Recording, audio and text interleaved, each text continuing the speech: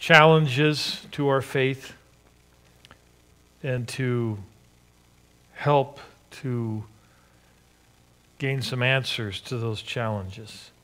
And as we gather together now and consider one of those challenges, I pray that you'll give us ears to hear and eyes to see, and I pray that you'll give us clarity of thought and the ability, Lord, to be able to receive and also to grasp it in such a way that we can give answers, reasons for faith as we talk to people in the world and also to other Christians who deal with these issues. So we thank you and we praise you for your goodness, for your grace. Bless now as we gather together in Jesus' name. Amen. Turn in your Bibles this morning to Exodus chapter 20.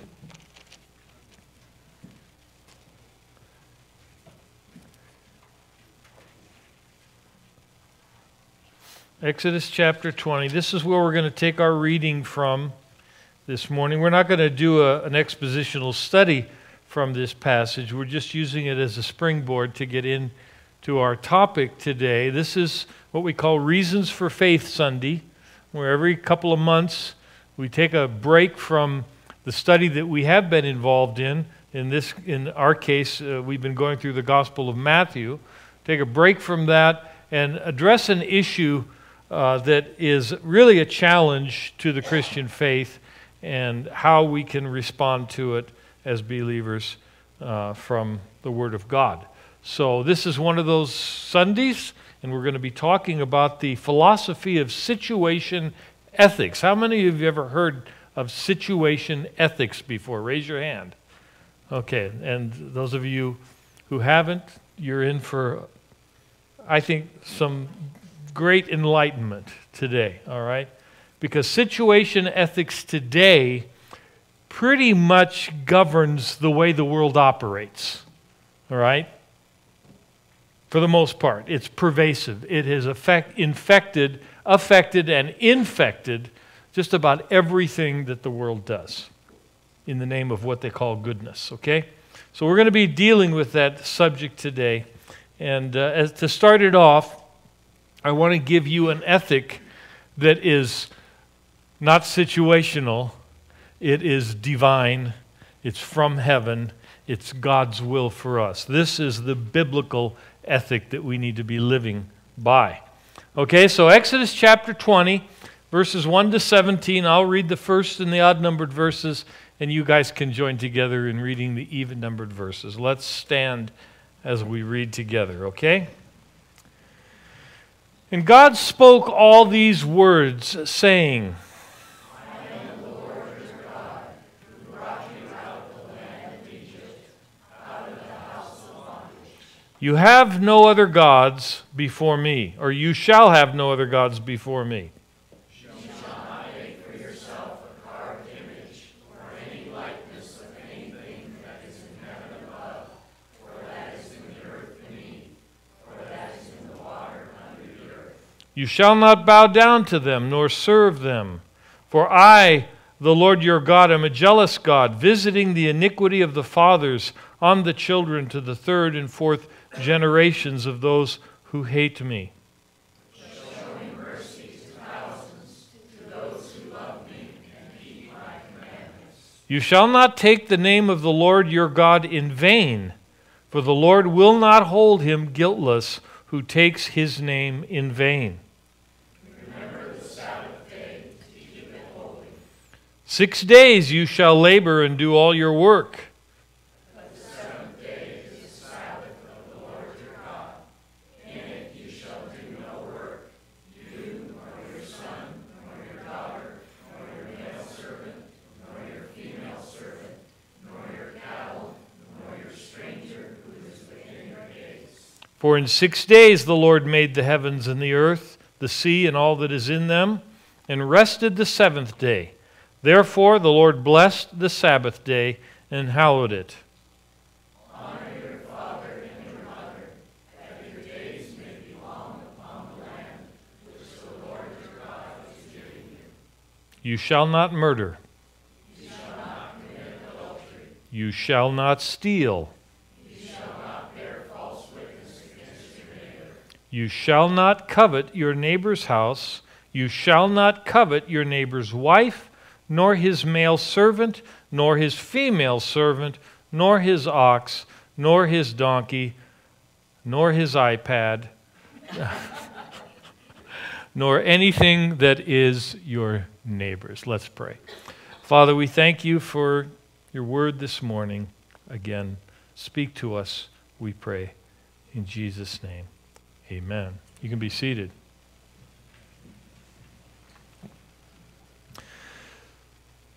Human beings throughout history have been tempted by a desire to be freed from the dictates of higher authority. Most people want to be free to do whatever they want to do. This attitude ran like crazy among the baby boomers whose formative years occurred during the 1960s when I grew up. Expressions that were commonplace at that time included things like, do your own thing, let it all hang out. The ideas of free sex and drugs and the idea of drop in and drop out was very common. These simple slogans offer, I think, significant insight into what really was driving the countercultural forces at that time. Underneath the stated objectives of love and peace and brotherhood were the actual motives of self-indulgence and freedom from restrictions. Young people in my generation didn't want to be told anything, and they didn't want to be responsible for anything. And so, not surprisingly, this ethical, moral, and spiritual perspective has spread like gangbusters, and now pretty much dominates the American moral landscape in the 21st century. And there are some in the church today who are also going down a similar path, albeit under the guise of a desire to do God's will and to save souls. In an effort to make the gospel more appealing, they are relaxing doctrinal rigidness or de-emphasizing standards that are clearly biblical and necessary. Could it possibly be that those who seek to relax doctrinal rigidity are in reality implementing their own agenda of change simply to relieve themselves of the biblical restrictions? Is it purely coincidental that the permissive preachers have been both willing and eager to accomplish or to accommodate the clamor of the no negative, all positive preaching? One of the things that I hear a lot today in Christian circles is we want to be known for what we're for, not for what we're against. And my response to that is, why? The Bible is clearly for things, but it is also clearly against things. So what I want to be known for is what the Bible wants to be known for, and it's both. So it's not an either-or proposition, it's a both-and. Is it completely accidental and unrelated that many voices today are saying that it's no longer important to obey the commands of Scripture because, after all, we are under law. We're under law, not grace. Or we're not under law, but we're under grace, and we have freedom in Christ. No, these circumstances are not coincidental. They're not unrelated. I believe they are calculated, and they are conspiratorial. Those in the world who don't like the law have infected the church with the idea that guilt is destructive. They say that being concerned for others is really a form of codependency. The new catchphrases are, God wants me to be happy, and it meets my needs. And here's one that is really pervasive. I need to follow my heart. But these are driven by nothing more than selfish attitudes that make my desires more important than being a responsible member of society and being a follower of Jesus Christ. Many have rewritten the Ten Commandments in this quest. That's why I started off with the Ten Commandments. To become freer and less restrained.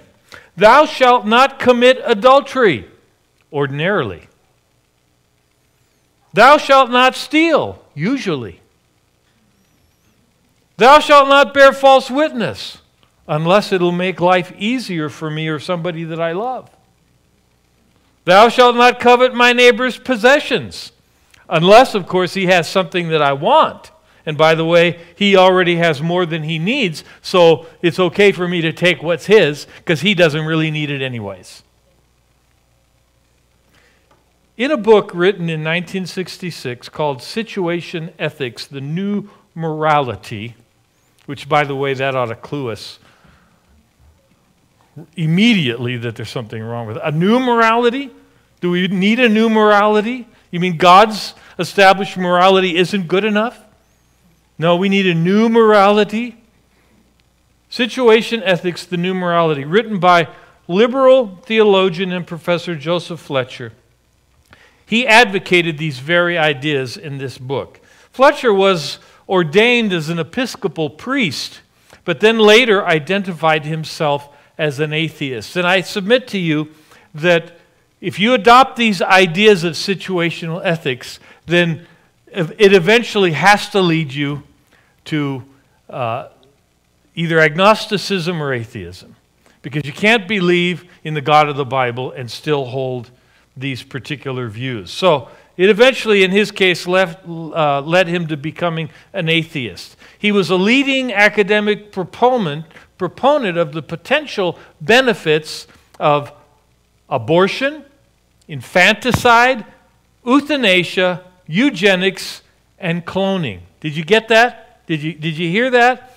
The potential benefits of abortion, infanticide, euthanasia, eugenics. Of course, we know what abortion is, right?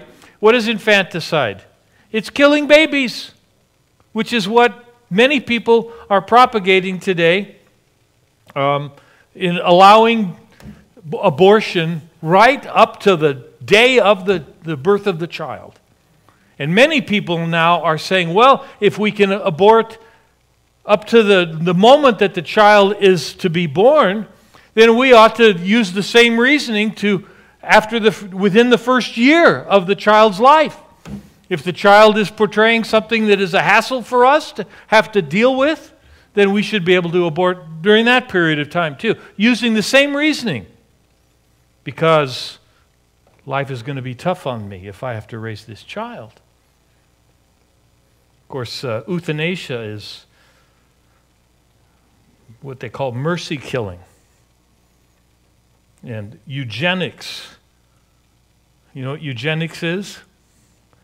Eugenics is altering, human DNA so that we only get desirable characteristics. You know, if there is anything undesirable that we don't want, essentially it's the science of basically building supermen.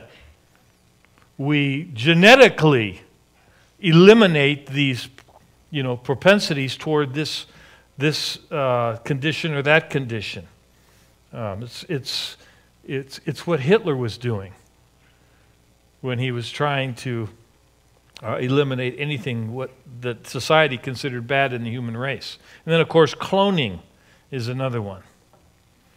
So he was for these things. He thought that there were potential benefits in all of them. And he's not the only one, but he is one of the most prominent. The truth is, situation ethics goes all the way back to Eden The Garden of Eden, when Satan posed to Eve circumstances that he alleged would justify setting aside the commandments of God. His basic argument was, hey, if you want to be like God, and who doesn't? And you want to know the difference between good and evil, and we should, right? Then you can break the command not to eat the apple. After all, wouldn't it be a good thing to know the difference between good and evil? Wouldn't it be good to be like God? Seems like it would be. You see, Fletcher believed that we need to shake loose infantile dependence on laws and systems of morality. He believed that we need to decide moral issues situationally and learn to sin bravely, as he put it, so that we can live as free men. He said, and notice the terminology here, he said that agape love, which he defined as unconditional love, is the key to right action, even if that action per se is sinful. Here's a quote. Lying could be more Christian than telling the truth. Stealing could be better than respecting private property. No action is good or right in itself. It depends on whether it hurts or helps people, whether or not it serves one's love's purpose, understanding love to be a personal concern in the situation. Many at the time responded to this new ethic with great enthusiasm and applause. And it's no wonder, since Jeremiah declares that the heart is deceitful above all things and desperately wicked. Who can know it? Many young people bought into this moral deterioration, and some older ones as well. It's always tempting to take the easy way out. It's always tempting to rationalize my own moral deterioration by saying that what I am really doing is actually a more modern, more relevant approach to religion. Fletcher's argument is what you might call a sophism. The dictionary has an appropriate definition for the sophism employed by Dr. Fletcher. Here it is. Sophism, an argument used for deception, disputation, or the display of intellectual brilliance. An argument that is correct in form or appearance, but is actually invalid. That's Dr. Fletcher and his situation ethics. So let's look at this. Some of you are looking at me like, what is situation ethics? You still haven't explained it yet. Okay, I'm going to explain it right now. The teachings of situation ethics.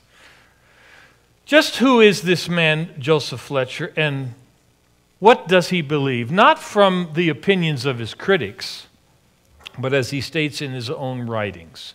So again, a little background. Joseph Fletcher was born in 1905, and later he worked as a coal miner, a laborer in a rope factory, a social worker, and a college chaplain. For 27 years, he was professor of social ethics at the Episcopal Theological School in Cambridge, Massachusetts. Later, he taught ethics at the University of Virginia Medical School. Harvey Cox, in a book called The Situation Ethics Debate, calls him a spokesman for social Christianity grounded in essential piety. After Fletcher's Situation Ethics, The New Morality, appeared in 1966, he followed it up the next year by a book called Moral Responsibility. And knowing what you know at this point about Fletcher, we can probably figure out that that's not one that we want to use as a guideline for how we should behave morally, right? But in the former book, his position about situation ethics is stated clearly, and this is it in a capsule. First, he discusses three approaches to ethics.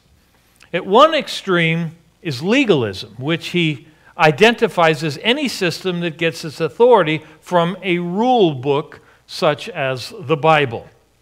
At the opposite extreme, so that's us. He considers us the extreme. At the opposite extreme is what is called antinomianism, which has no rules. So, there's the groups that have rules, and there's the group that have no rules. And examples of antinomianism are libertinism, which is a way of living devoid of most moral principles, responsibility, sexual restraints, and existentialism, which is the view that humans define their own meaning in life. But then he says right in the middle, and then presumably because it's in the middle, it's the best, it's balanced, is what he calls situationalism. It is not, he insists, existential, because it uses our heritage and our moral judgment, and it uses love as guidelines. Second, he states, some presuppositions of situation ethics using philosophical terms. Fletcher says that situation ethics involves pragmatism, what seems good at the time, because it lets the present situation guide. It also involves relativism, because one must never say never and always or perfect or absolute. And there's a little bit of truth in some of these things, right? So this is why it's deceptive. Don't ever say never. Nothing is ever always, right? We understand that, especially when it comes to arguing with each other. When we pose an argument with somebody that is, annoying us, we say, "You always do this." You husbands and wives, you know what I'm talking about? So yeah, it's never good to categorize things as always or never, because nothing is ever always or never, except heaven is always going to be a good place to be. That's a good always, right? But it involves positivism, because at its heart is the positive declaration that love is the key category for conduct.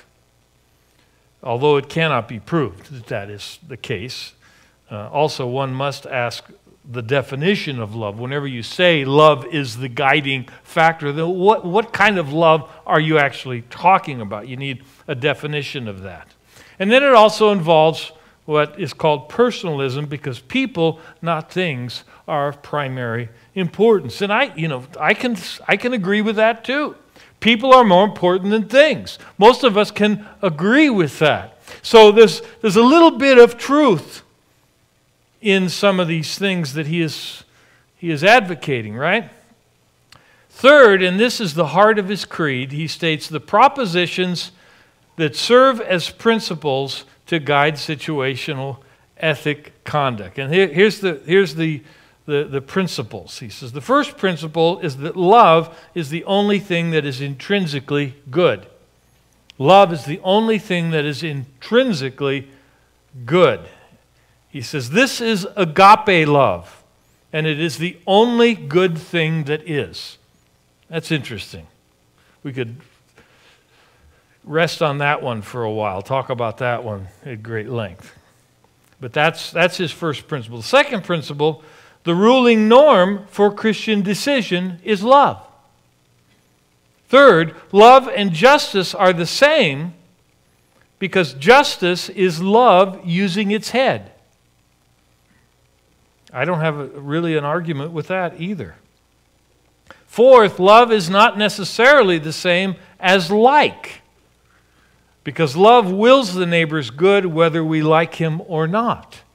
Again, I can see some truth in that statement, right? So love is impartial. Fifth, only the end justifies the means, nothing else. Did you get that? We always, not always, but yes, we've got to be careful about using that word always, right? But we are familiar with the phrase, the end does not justify the means. But it's the opposite with situation ethics. The end does justify the means. That's his fifth principle. In fact, he says nothing else justifies the means but the end. Of course, the end is love, but he argues that a loving end justifies any means, including, he says, lying, adultery, stealing, and murder. However, Fletcher says that we need to ask 4 questions about an action in order to sort of sanctify the means used. First of all, what is the end desired? What are the means that will achieve that end? What is the motive for using those means? He says it should be responsible love. And then finally, what are the foreseeable consequences of taking this course of action? Answering these questions will place some restraints on the means that are used. But then we must determine what a good end is. And so love makes a decision then and there in the situation about what a good end is, what a good end should be. So then a 6th principle is that love is not specific, but it's situational. However, it seems that the very existence of the first 5 propositions contradicts the 6th. Hasn't Fletcher given us precepts to be followed in any situation before the situation arises? He's given us some very specific things that define what love is, but then he tells us love is not specific, but situational. Hasn't he said that love is our guiding principle in everything that we do? And if he has, then how can he say that love is defined at the moment a decision is made, since it's not specific, but situational? It's based on the situation. The 6th proposition actually seems to make the first 5 unnecessary, or the first 5 make the 6th impossible. Of course, Fletcher would say that these rules or principles really don't have any value in and of themselves, but instead they are just guidelines to guard our behavior so that it will be helpful in any particular situation. Sounds like double talk to me.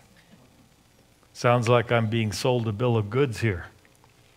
He gives principles or rules to guide us, but then he says we don't really need to let them constrain us, since the situation will guide us. Joseph Fletcher then illustrates his new morality almost convincingly. Perhaps Fletcher's best-known illustration is Mrs. Bergmeyer. How many of you know Mrs. Bergmeyer? You're about to meet her. Mrs. Bergmeyer. Mrs. Bergmeyer was a German who was captured by the Russians and taken off to a prison camp in the Ukraine. Her husband, who had been previously captured, he was a German, obviously, they were both Germans, right? Her husband had been previously captured by the Allies and who spent time in a POW camp in Wales. He was eventually, at the end of the war, he was returned to his home in Berlin. And after much searching, he located and was reunited with his 3 children, but the whereabouts of the mother remained a mystery. Remember, she was being held by the Russians. So they didn't let go of their POWs so quickly.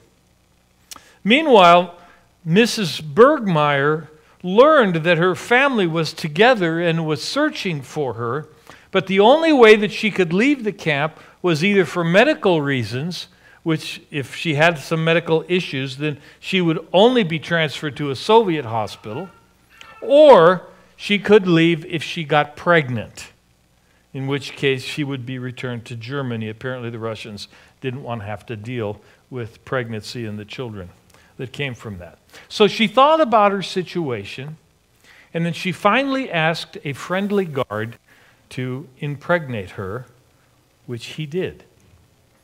And so she became pregnant, was returned to her family, who welcomed her with open arms, even after she told them how she had managed to gain her freedom. And so as the story goes, the family loved baby Dietrich more than all the rest, since he had done more for them than anybody. Fletcher calls Mrs. Bergmeyer's act, he calls it sacrificial adultery, because she loved her family so much, which was the motive, that she was willing to commit adultery, the means, not sinful in this case, to be reunited with them, the end, desirable in this case. So the end justifies the means. The motive was love, the means was adultery, and the end was reuniting with family. See? A happy ending. So the end justifies the means. Or he gives another illustration, the story of a Christian girl who was asked by American intelligence to prostitute herself in the interests of gaining information from the enemy. The basis on which she was approached was this. This is the reasoning used to justify this. If your brother who fought in the last war risked his life for his country, why cannot you give at least your body for your country? These are thought-provoking situations, and they cause some to consider, do the biblical rules really apply to our modern society? Is not a situation ethic really more loving and just? Next, let's consider some problems. Some of them are self-evident to us because of, our moral framework that we live our lives by. But let's consider some of them. A basic problem with situation ethics is that it doesn't give proper place to a living God who has spoken in acts in history concerning the affairs of men. It doesn't give any place to God in working out some of these problems. It fails to take into account the Bible's claim that the central concern of man is to love, honor, glorify, and obey God. That's the central concern of man. Fletcher says almost nothing about this part of human responsibility. Instead, he focuses pretty much all of his attention on love for my fellow man. This isn't to say that those who hold these views don't have any kind of God in their system. Some do. But it is to insist that they have discarded the true God, the God of the Bible, who has revealed himself in the Bible, and they have substituted really a God of their own making, who is essentially just like them. The God of the situationalist cannot be the supernatural, transcendent being that's revealed to us in the Scriptures. And while love for fellow man is certainly crucial to our way of living and treating others and is absolutely necessary for the Christian, it must be viewed in its rightful position. It must be placed beneath the greater, higher responsibility of loving God. You can't love God without loving your neighbor. That's true. But theoretically, you could love another person without loving God. Consequently, our love for fellow man must be viewed in the larger framework of focusing one's life on pleasing God first and foremost. Since this must be the singular, all-consuming passion for all of us, we then have to look at the Word of God to determine how to love God and fellow man. In other words, to comply with the number one responsibility in life, which is to love God, we must consult the absolute prefabricated, prescriptive, iron-bound do's and don'ts of Scripture. This, by definition, is love for God. 1 John 5:3 says, "For this is the love of God, that we keep His commandments, and His commandments are not burdensome." It follows, then, that Fletcher is wrong in identifying the only intrinsic good as love for fellow man. According to the Bible, intrinsic good includes love for others, But coming before even love for others is love for God. Matthew 22:36-37, Teacher, which is the greatest commandment in the law? Jesus said to him, You shall love the Lord your God with all your heart, with all your soul, and with all your mind. Consequently, God is the one who defines what love entails in man's treatment of both God and his fellow man. And those definitions are found in the Bible in the form of prescriptive rules, regulations, and yes, ironclad do's and don'ts, and they are not based on circumstances or situations. But if you redefine God and make him into a being of your own imagination, then everything changes. In other words, when one changes and thus rejects the God of the Bible, then one's ethics change too. One's belief of what is right and wrong changes. When you redefine God, you also redefine morality. This permits Mrs. Bergmeyer's family and friends to say that she did a good and a right thing. The second fundamental flaw of Fletcher's brand of situationalism is the subtle redefinition of the word love. While Fletcher agrees that love is more an active decision of the will than an emotion, which I agree with as well, his idea of love is really materialistic and secular rather than scriptural and spiritual. Love to Fletcher is what human beings decide is good or is best in a given situation.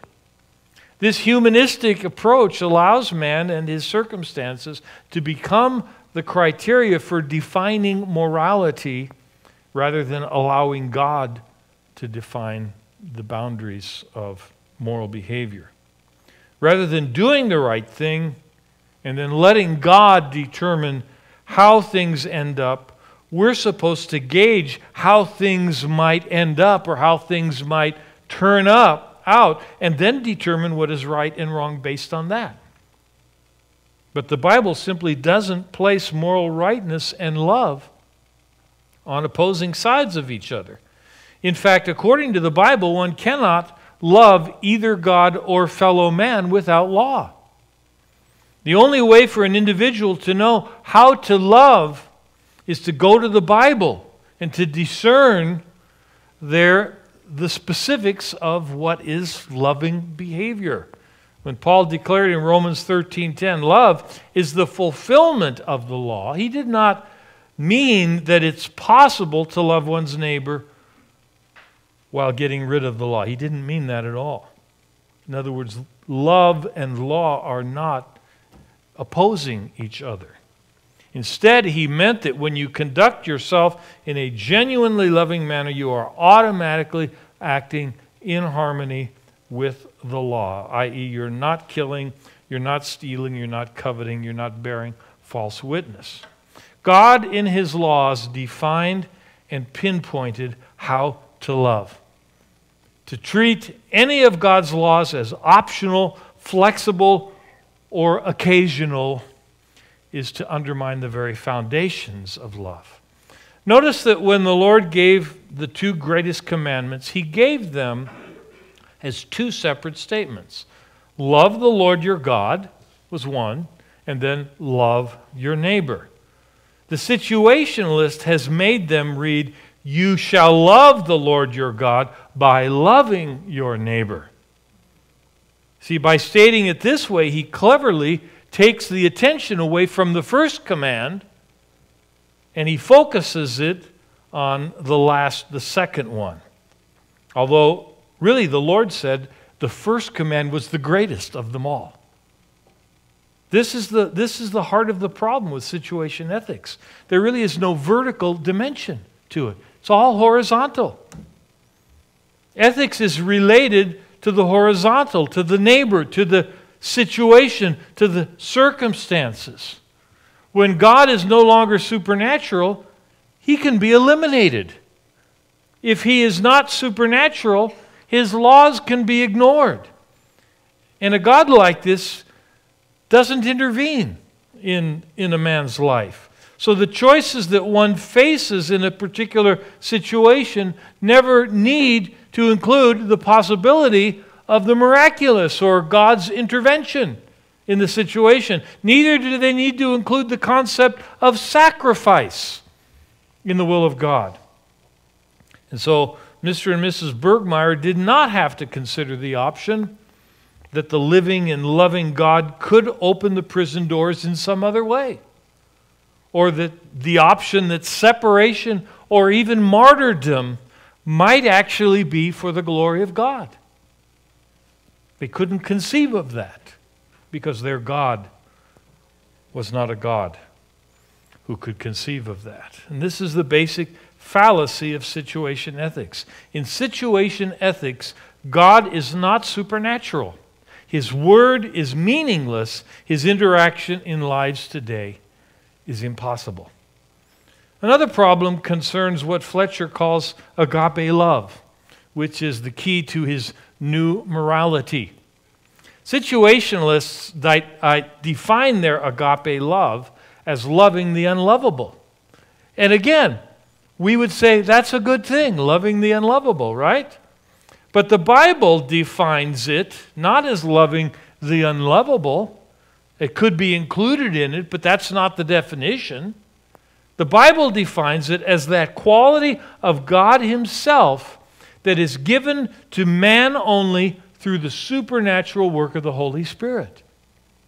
Romans 5:5 says, "Now hope does not disappoint, because the love of God has been poured out into our hearts by the Holy Spirit who was given to us." Now, isn't it interesting that Fletcher would use a biblical term such as agape love, which is what the Bible defines as God's love for us, and then reject the God and the commands of that God who gives that love to us through the self-sacrifice of His Son for our sins, though we are undeserving. He uses the biblical term for God's love, and then he rejects God. Since situation ethics, agape love, is really human, it will inevitably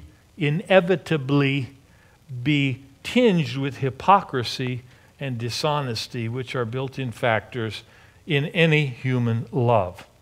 This would mean that hypocrisy is built in. It's actually part of the very nature of this agape that Fletcher proposes. If telling the truth could lead to a bad outcome for me or somebody else, then I must lie. If anything that God tells me to do will lead to what I conceive to be a bad income, then I must not do what God has told me to do. In other words, with human agape love, dishonesty is absolutely necessary if I hope to get the right outcome. The reality is it's not agape love at all, because it's not self-sacrificing, but it's selfish and self-centered. The Bible offers a solution to this problem, though. The fruit of the Spirit is love. That's the agape. That's the true agape love. But in order to have this love, one must be born again by the Spirit of God. But the necessity to be born again is not part of the theology of this new morality. And so the very key needed to be able to love in this way can't be had because the person who alone can give it has been rejected, God. Well, what does the Bible have to say about situation ethics? The Bible, of course, has a great deal to say about ethical conduct. We've already read the main passage in the Bible that deals with it, and that is later accentuated and expounded upon later in the Old Testament and in the New Testament as well. So it's not like the Bible doesn't have anything to say about these matters. It does. And the biblical teaching is totally different from that of Joseph Fletcher. For one thing, the biblical view includes specific laws. If God, for example, has prohibited adultery, as he has in Exodus 20, verse 14, and if God hasn't taken that commandment off the table, and he hasn't, according to Romans 13:9, then committing adultery is a violation of God's express law and is therefore sin under any circumstances. In fact, specifics of Old Testament law are often magnified in the New Testament. For instance, not only is stealing forbidden by the Ten Commandments and the New Testament, but in the New Testament, the believer is also told to work in order to have money and things to give to those in need so he doesn't have to steal.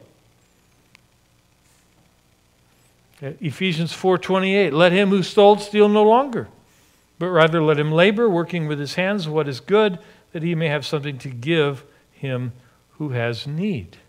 So that's the part of love that is godly love. I work not just to meet my own needs, but so that I can give to those who have need. It goes without saying that these biblical laws are authoritative. And not only that, the Bible gives guidelines for those situations and circumstances to which specific laws do not speak. There are several such guidelines. First of all, the believer is never to use his liberty in a manner that will hinder the spiritual progress of another believer. You can read about this in detail in 1 Corinthians chapter 8.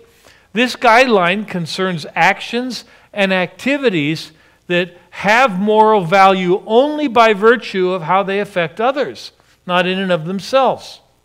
The moral value is determined by the effect of the action on others. In the 1 Corinthians 8 instance, the matter was whether or not a believer was at liberty to eat meats that had been sacrificed to idols. Some thought that they could eat such meat, and others thought that they could not.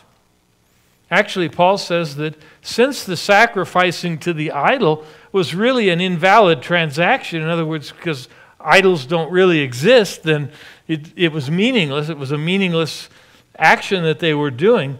Yet eating the meat would actually make no difference in that situation. But he said not everybody realized that.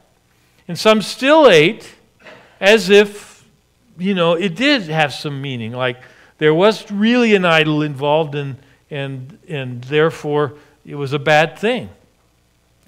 So Paul says, for their sakes, we should restrict our liberty. If it bothers them that I eat meat sacrificed to idols, then I won't do it. I won't eat that meat. And this is how agape love serves others. It sacrifices its own freedom instead of insisting on it.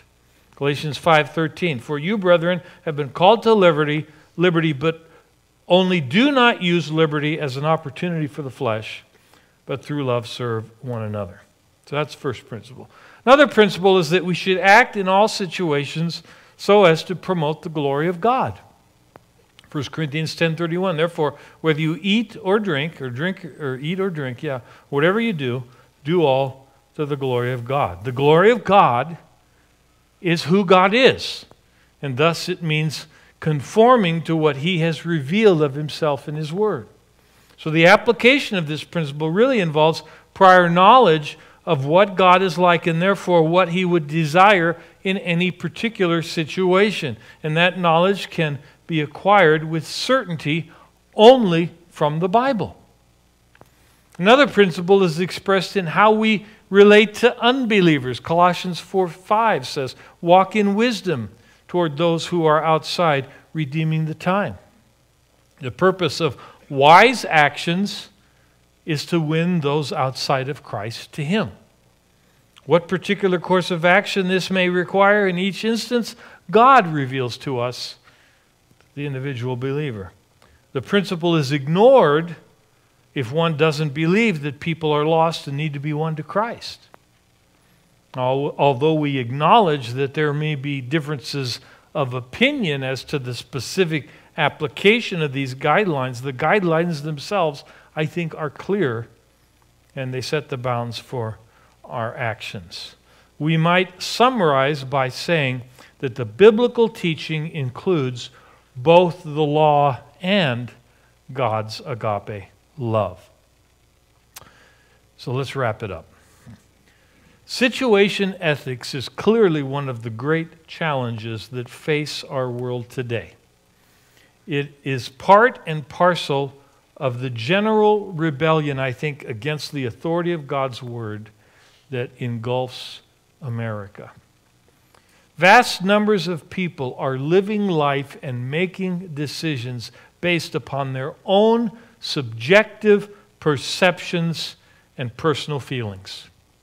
For them, the concepts of right and wrong, truth and error are obscure, they're blurred, they're hazy, they're gray, and they're complex. What is wrong in one situation may be right and acceptable in another, they say. Well, Satan has done his job well.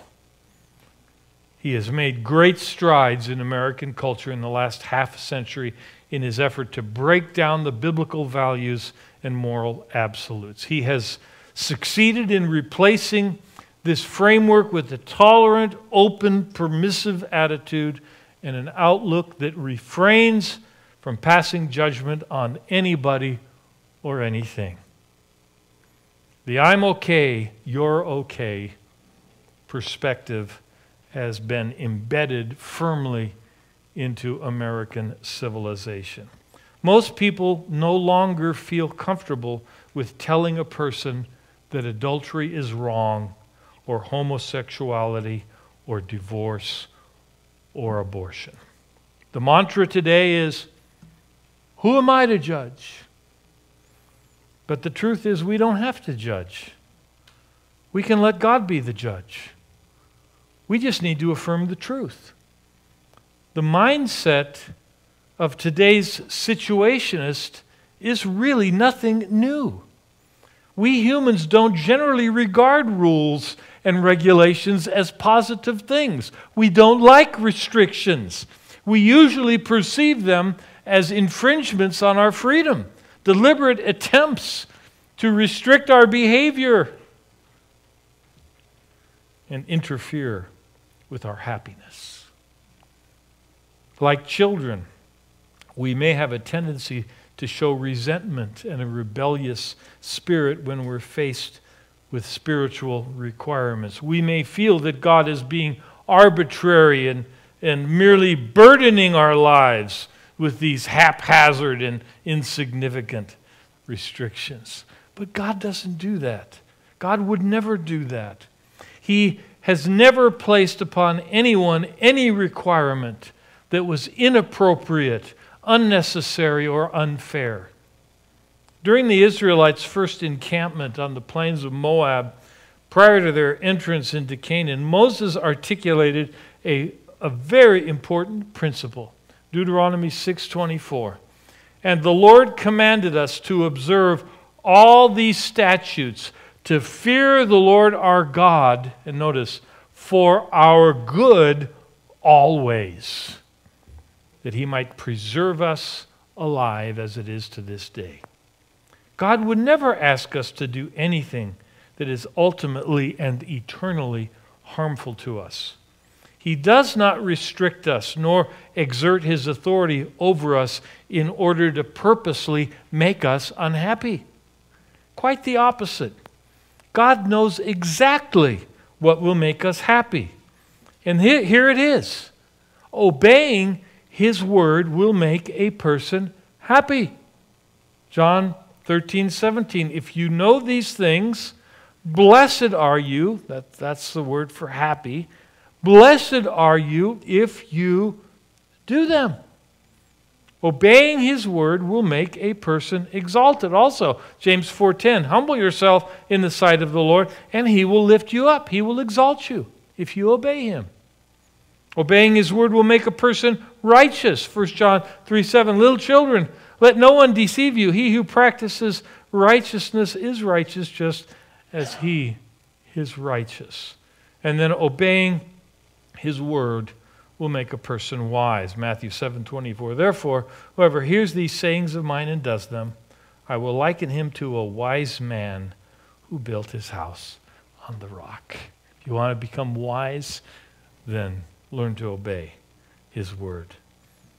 The Bible simply does not condone situation ethics. Jesus always admonished people to keep the commandments.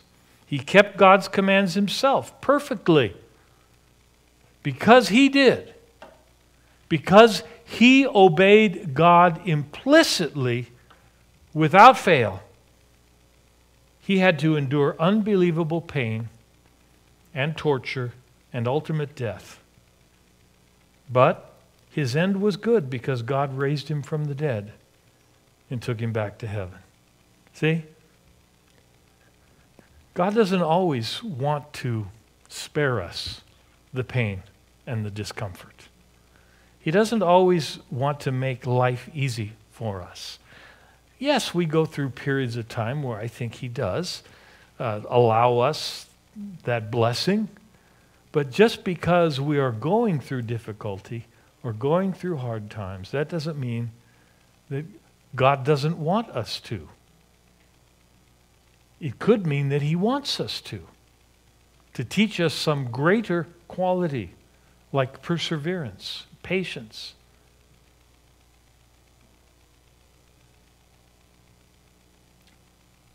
Situation ethics looks for the easy way to everything. And it assumes that I know what is the best way. It assumes that, when the doctor says, if you carry this baby to term, it's going to make life difficult for you, therefore you should abort this baby.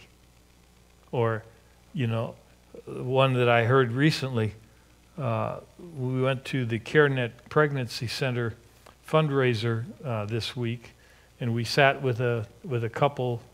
The man was from India, and he and his wife got pregnant, and they told her that the baby had a 1% chance of survival because it had this condition that was not, wasn't a good condition. And so they should abort the baby.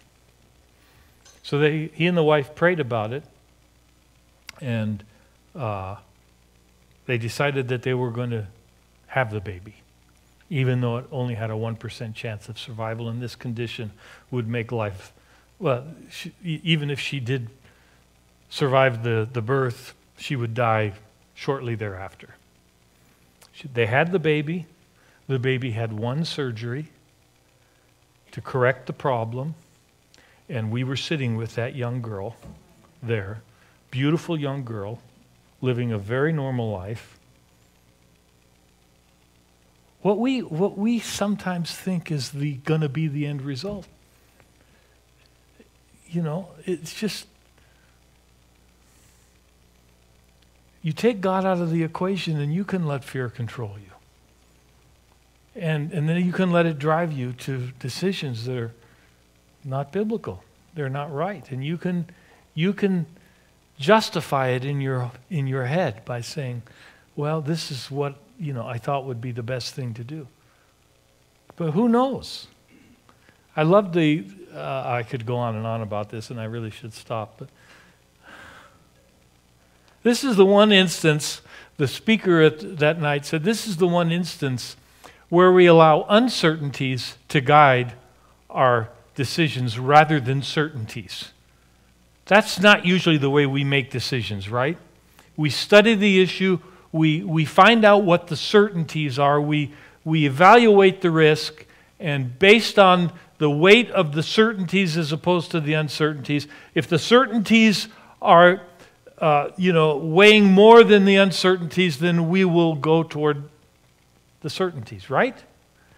But in the event of abortion or any of these other issues, we do it exactly the opposite. We assume that if I have this child, then this and that and the other is going to happen. Either life's not going to be good for the child, life isn't going to be good for me, life is going to be hard for me. And so based on those uncertainties, none of those things are certain, right? We all know examples of people who thought about having an abortion, and they went ahead and had the child, and then, God blessed them abundantly.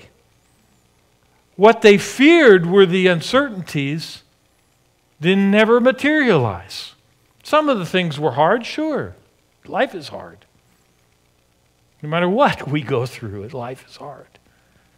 But we don't make our decisions based on the uncertainties. We make them based on the certainties. And that whole argument fits right into this thing of situation ethics. We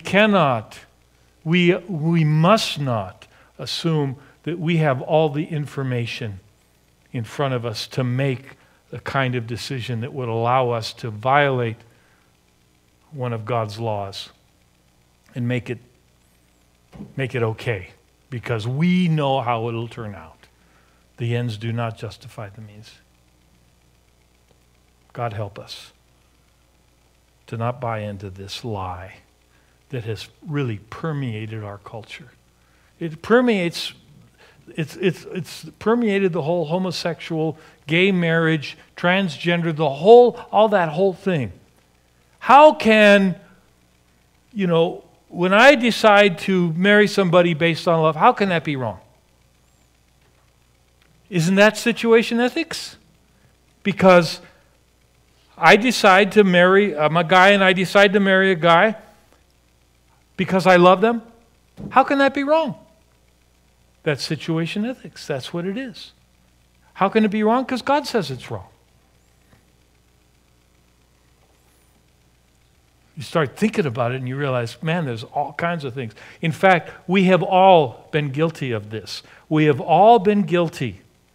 I'm not just pointing the finger at others.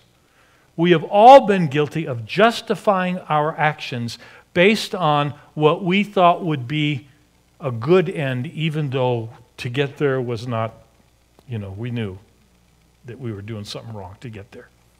We've all done that. So God help us. Let's pray. Father, thank you for clarity. And now, Lord, help us to be obedient to that clarity that we have concerning this issue. And for those that still aren't clear, I pray that you'll help them to take the things that we've talked about and to truthfully consider them and allow them, Lord, to enlighten them and help them to come to the right conclusion about these matters. Help us, Lord. We need your Spirit. We need your power. We thank you. In Jesus' name, amen.